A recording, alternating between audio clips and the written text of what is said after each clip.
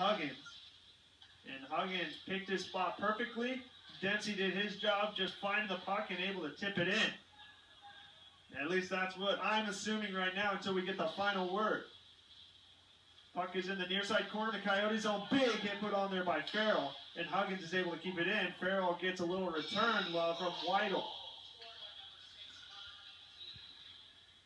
That pass is off an Eagle skate. Farrell will play it into the zone. And Cornacker will come out to play it.